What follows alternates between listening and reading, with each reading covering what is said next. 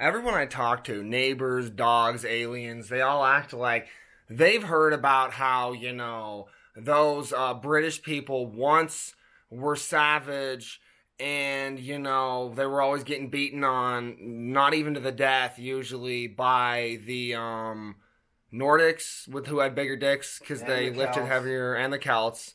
So, anyways, because they did things like they would sneak down to Africa and, try to get sex slaves and bring them back up to where they were at.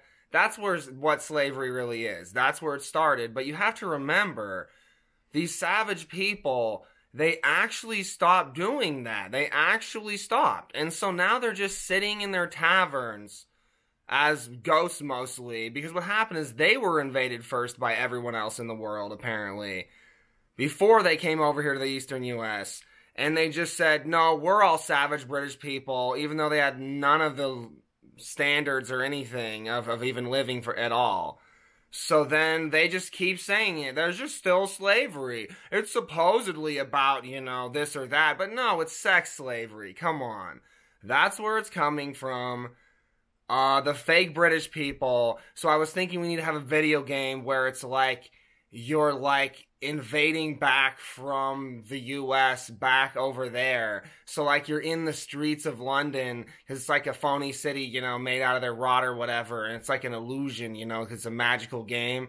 So you're like a wizard with big muscles and you get like charge up spells and you like blast people.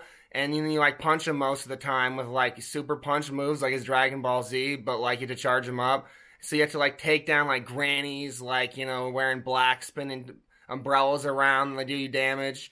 And so as you beat up all these different types of fake British people, all the classic types, then like the buildings crumble and explode as you do finishing moves on the different people as you progress sideways, side scroller, till you like destroy the whole London as you work along it, blowing up all the stupid fake facades of invasion, while drunk people that are like ghosts who already died like stumble out of taverns, that like nobody else notices, and like barf in the rose bushes and like cheer you on, and they like throw you beer bottles and billy clubs to help beat people up.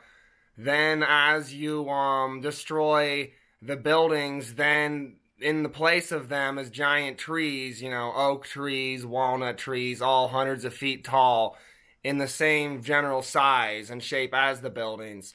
Then the taverns are underneath them, and then the ghosts are like more alive, and like, then it's like you've progressed through the whole game and you've restored England to its rightful, heritage. Yeah.